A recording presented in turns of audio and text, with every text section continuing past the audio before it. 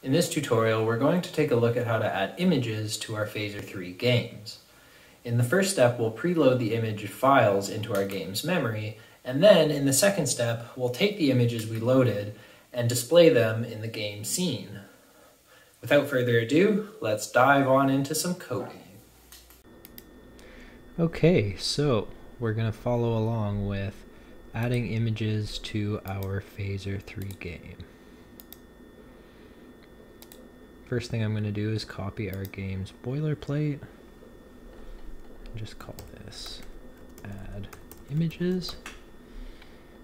And now our boilerplate already actually has some images added for us, so for now I'm just going to take those out so we can follow along with the tutorial.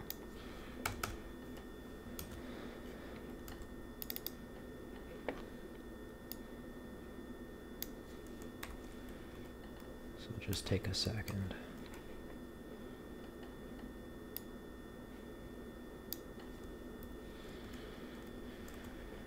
Alright. In fact, I don't think we need the update function at all. So, we've got our game boilerplate, so let's head on over into it. We called it add images, so we'll cd into add images. We'll run npm install to install all of our dependencies. Give that a second to run. And then we'll run npm run start. Now, if we navigate over to localhost port 8080, we get a blank canvas. Open up the console so we can see any errors or logs. And first step in adding your image, like we discussed, is to preload it.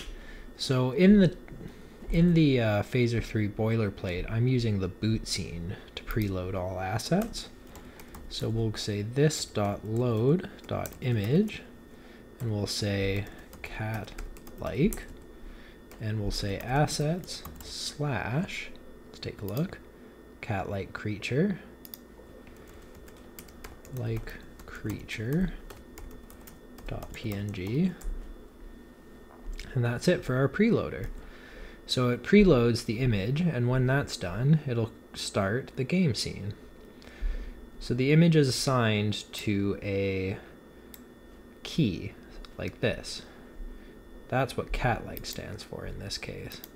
So in our game scene, which is where we get directed when the create function of the boot scene loads, the game scene also has a create function. However, instead of loading a different scene in this one, what we're going to do is say this.add.image. We'll pass in first an x and a y, so let's say 100 by 100, and a texture string. The texture string corresponds to the key that we gave our image in the preload scene. So that would be cat-like.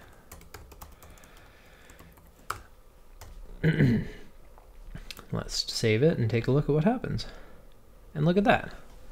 We have a cat-like creature on our game canvas.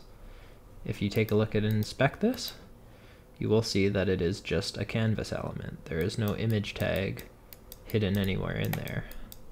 So the image is being rendered onto the canvas.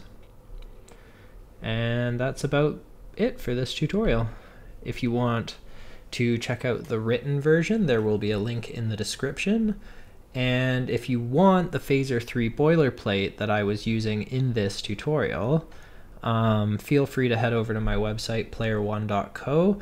You'll be able to sign up for our newsletter, and that will give you a download link for the boilerplate, if that interests you. Anyways, thanks everybody. Have a good day.